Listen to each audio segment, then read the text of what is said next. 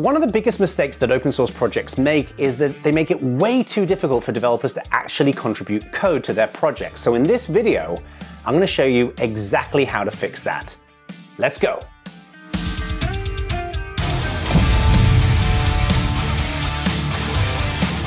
Alrighty, welcome. Now, in one of my other videos, I walked through my 3 models for how to build effective communities, okay? And the third of those models is called a collaborator community, okay? So let me just do this. I want to provide a bit of context because this is really important to make sure we're solving the right problems. Now, this collaborator model, this is anyone who builds technology, whether it's an application or a plugin or an extension or a rule set, something along those lines. And this model breaks into 2 different types. We've got inner and outer, all right? Now, again, this is really important to distinguish. Outer collaborator communities, these are communities that focus on someone building something that sits on something else, okay? So an extension for a CRM, or it could be a plugin for WordPress, or it could be an app that runs on top of an app store, or it could be a module for a video game engine, or something along those lines, okay? Now, the inner model here, this is basically open source. These are projects where people are working together on exactly the same code base. So you need people to be on the same level playing field, to have equal levels of opportunity to create amazing code that's going to benefit that particular project. So that's what I want to cover in this video today. If you're interested in how to make it easy for developers to create apps and extensions and plugins for your platform or your service, then you want to check out my other video, which focuses on the outer model, all right? Now, because we're talking about making it easy for developers to get started with an open source project, we are therefore talking about an on-ramp. And because we're talking about an on-ramp, we get a lovely big triangle, okay? I'd like you to all take a moment to witness the majesty of my triangle. Okay, it's a weird thing to say. If you like my triangle, go into the comments and say, Jono, I love your onboarding triangle. It looks fantastic. Now, this is the start of the process. So this is somebody who's brand new. They've never, ever contributed to your project before. Okay, so we're going to mark this person here with a little face. Okay, this is the starting point. And then the end goal that we want to get with the onboarding experience is that they actually make some kind of contribution. So let's first of all talk about these 2 parts, okay? Now, the end part of the process, this is usually going to be a bug fix or a feature or something a piece of code that lands in that open source project that adds some kind of value. So it may be as small as fixing a typo, or it could be as large as a large feature set, okay? So we want to get them to this point. Now, when we think about the person who's going through this process, you want to evaluate who they are and what they're interested in and what kind of experience they've got. So to paint a picture, an example of this, let's assume that this person is called Sarah, okay? And Sarah is a user of a game engine. Okay, let's say that Sarah is a video game developer. She builds video games that run on top of a particular game engine, okay? And let's say Sarah is interested in fixing a bug that she's found in the game engine. She went and reported it to the GitHub project. It hasn't been fixed yet. She really needs it to be fixed for a game, for a release, and therefore she wants to create the fix and contribute it back to the project so everybody else can benefit from it, okay? This is a typical scenario, okay? So the first thing we need to evaluate is, well, what can we assume about Sarah, okay? The fact that she is a video game developer, she's probably going to be mainly focused on her own game and not focused on your game engine, which is your open source project. So therefore, she's not going to have a huge amount of time necessarily for contributing to your project. She's just trying to do the right thing, all right? So we're going to assume that Sarah doesn't know anything about your code base, doesn't know anything about the culture and the rules and the norms of how your project operates. And we want to clarify all of these questions in the most efficient and simple way possible, okay? Does that make sense? Yeah? All right. Now, there's basically 6 stages that you want someone to go through in any kind of onboarding for developers, okay? And I'm going to mark these. I'm going to do 1. And I'm going to go through each of these one by one so it can be as easy as possible for you lovely people to follow, all right? All right. Now, step number 1 of your onboarding is going to be why. Okay? Why on earth should they bother? You know, let's look at it from Sarah's perspective. She's building this video game. She's busy enough with her own stuff. She's probably got a family outside of her work as well. She's got interests and hobbies. She's got her tax returns to go through and do. She's got a billion other things that are taking her away from contributing to your project. So why should she do it? Why should she take the time? And, you know, just saying, well, it's the right thing to do, that just doesn't hold water with most people, okay? There's got to be good justifiable reasons why someone's going to contribute to your open source project. It could be that they can solve their problems. She can get the software that she's depending on to work more efficiently or to work more reliably. It could be she can meet cool people and get to know great developers, and she can grow her career and develop skills that will be useful, or it could be useful to go on her resume, okay? So what you want to do as step one is make sure that you've got a document somewhere, such as a web page, or it could go into your contributing.md in your GitHub or your GitLab repo, that explains the benefits of why. This should be a set of bullet points, super simple, super easy to read, that explain why this is going to be worthwhile, why she's going to take time and attention away from the rest of her life to do that. I mean, just think about it this way. Just look at what we're drawing here, okay? There's a lot to go through in making that first contribution.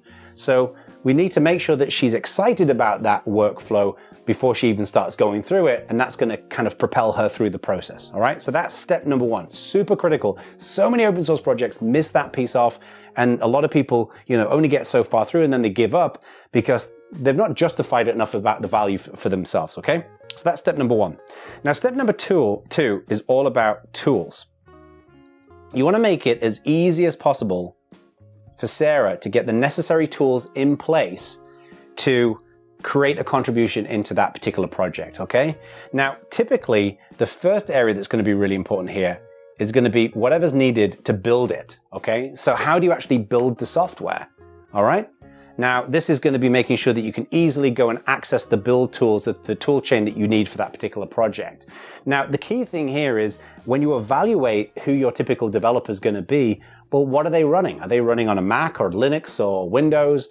Are they going to be building for mobile phones, for different hardware architectures? So depending on your project, you'll want to evaluate, how do I make sure that those tools are made as easily available as possible to my audience? So let's just say, for the sake of argument, that Sarah is running Ubuntu, so she's running Linux. Well, then making it easy for her to go and get the tools would be likely providing links to packages inside of Ubuntu. So you'd have, commands that she can paste into a terminal to go and get the whole build chain in one go, okay? So you're going to want to evaluate that, but don't just assume that your audience is just going to be focusing on one platform. Maybe there's going to be other people who are contributing to this game engine who are on a Mac, for example. So you're going to want to make sure that you've got packages that are available there as well. But make sure it's dead simple to just get that up and running.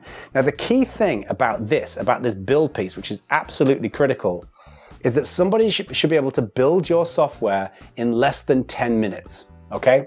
Now, this may seem like an arbitrary number, but it's not really, okay? There was I forget who told me this, that years ago at Microsoft, there was this kind of general principle that a customer should be able to take the shrink wrap off a box, this is when software came in boxes, and do something useful with that software within 10 minutes, okay? And that was a good way of evaluating what a lot of people would call time to value, all right? You want to do the same thing with your developer onboarding, is you want to be able to have somebody build this within 10 minutes so they're ready to write software, all right?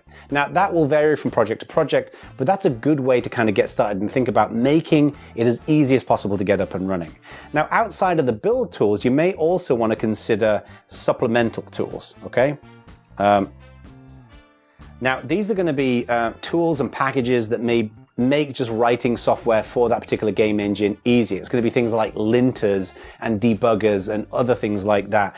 They may not be critically required for somebody to contribute to the project, but it's good to highlight them as well, okay? So in terms of these things, you're going to, again, want to make sure that these are going to be basically documentation. It's going to go in your contributing.md. It's going to go in other bits and pieces of documentation that you've got available to developers. All right, so that's step number two. So again, just to recap, explain why they should come and participate in this journey to get the tools that they need up and running as quickly as possible. Now, step number 3 is where we talk about skills, okay? What are the skills that Sarah needs to be able to contribute effectively to the project? And this can be broken into a few different types, okay? So the first thing is going to be the code base, okay? You're going to want to make sure that you actually have some documentation that explains how your code base works, okay? What is the class hierarchy that you've got in there? What kind of key methods and accessors and functions and other bits and pieces you've got baked into your code base that she's going to need to know to figure out how that wiry mess of code actually fits together. Because of course, for Sarah, with her first contribution, she's never looked at this game engine's code base beforehand. She needs to, first of all, before she can even start building her fix, she needs to figure out how the code base works, okay? And that is a huge amount of detail, a huge amount of complexity that she's got to balance in her head so she knows how to get started, okay? So the easier you can make it for her to figure out all of that kind of stuff, the better, okay? Now this doesn't have to be reams and reams of documentation. If you want to make it easy, it could be just a YouTube video where you just kind of go through and walk broadly how everything kind of fits together, and maybe you update that every so often as it changes. But make sure you've got something that's going to lower the lift for her to figure out how your code base glues together. You know, think of it as a recipe for how your overall code base works, okay? So that's the first thing. The next thing that you're going to want to outline here is how she goes about creating a fix, okay, or how to create a feature. So this could be a getting started guide. It could be a step-by-step breakdown for how she creates a bug fix or how she creates a feature. All those kinds of considerations, not just in terms of how she writes the code, but how she builds it, any tests that need to be required as part of that fix or that feature or that, you know, whatever she's contributing to it. But explain the process of creation. So she understands how the code base works, and then she understands how to actually create it. And then what you also want to make sure that you highlight here as well is going to be contribution, okay? So contribution, if you can read my terrible writing. I got terrible handwriting. I really have nothing more to say about that.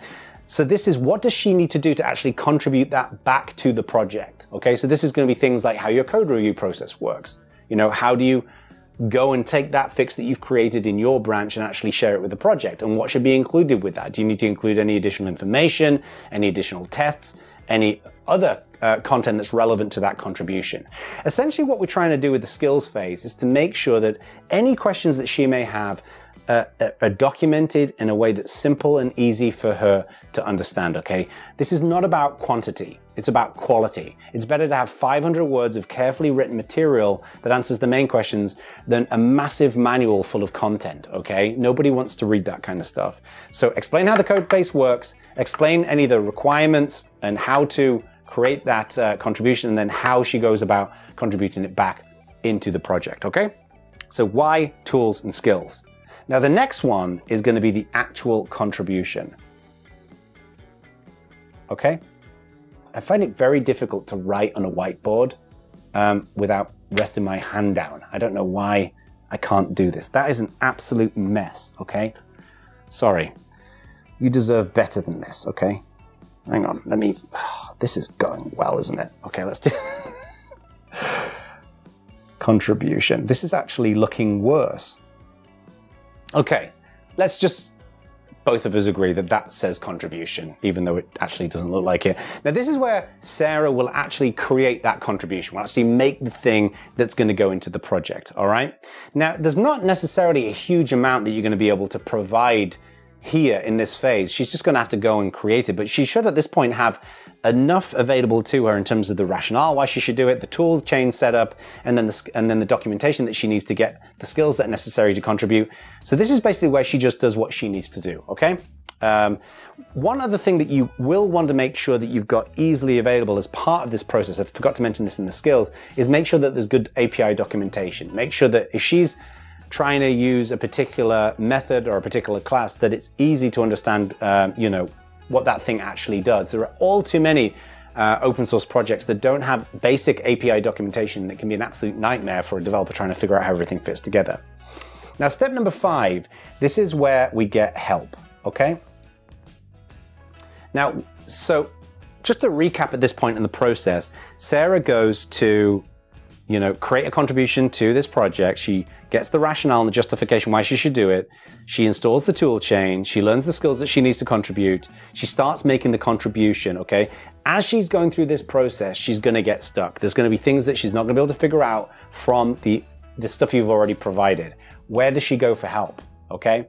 Now, typically, this is gonna be one of a few different places. It could be, for example, a chat channel, okay? It could be a mailing list. It could be a forum. It could be a person, okay? But you're gonna wanna make sure that there's some place that she can be pointed to go and answer the questions that she's got, okay? Now that could be a link to a forum or a Slack channel or a chat channel or a Discord or whatever it might be, but make sure that there is a place in your documentation as part of your onboarding approach that provides a place where she can go. But that's only step 1. Step 2 of pointing someone towards that resource is to make sure that there's actually someone there. The worst possible thing is when you're trying to contribute something into an open source project, you feel like you're doing the right thing, you're taking your time to go through this process, and then you go and ask a question and it's crickets. Well, that's not good for anybody, all right? So make sure that there's a place that people can go to. And that could be, like I say, it could be as simple as a mailing list or a chat channel. It could be just an email address that you can point that person to as well, all right? So make sure that you've got that piece there. And then the final step of the process, and this is really important, is reward. Now, this might seem a bit counterintuitive, but you're like, okay, well, Sarah's kind of been through this process, justified why to do it, installed the tools, developed the skills, made the contribution, or written the code, been able to answer her questions with what she needed to do. Why would you reward Sarah for doing so? There's going to be loads of different developers going through this process. Why do we need to highlight one particular individual? Well, you want this for absolutely everybody.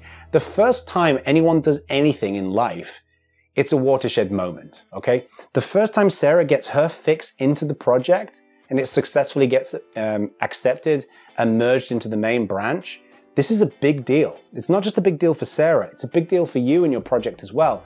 This is another positive relationship that's forming that's going to make your project better and help Sarah to feel part of something that's going to be really rewarding to her as well. This is an important step in the process that all too many open source projects leave off, okay? So think of what you can offer Sarah for when she gets her first pull request merged in, okay?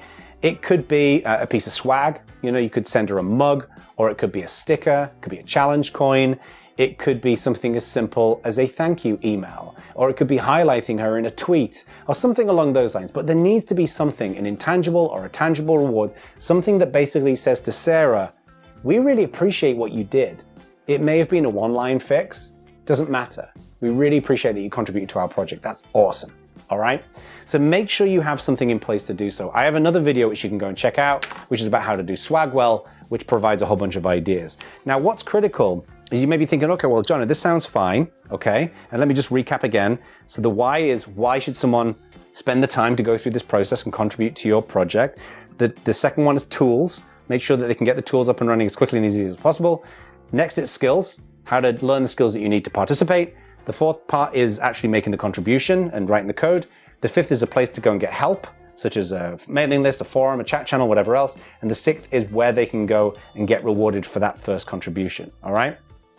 So that's the method. This piece, number 1, and this piece, number 6, apply to every single onboarding experience you can think of, okay? Whether you're asking people to do documentation, to write tests, to run events, to create content, to create applications for your platform, anything else, why they should participate and do this and rewarding them for making that first contribution are absolutely essential in everything that you do, okay? So I'd strongly recommend you put this in place. Most of this will live in a contributing.md file, with some exceptions, like you want to make sure your help resource is going to be, like I say, a channel or a forum or something along those lines, but make sure you're intentional about putting these pieces in place. There's one final thing I do want to highlight, which I think is really important, is that the very best onboarding journeys, okay, each step leads to the next, okay? So when somebody has read the copy that you've written about why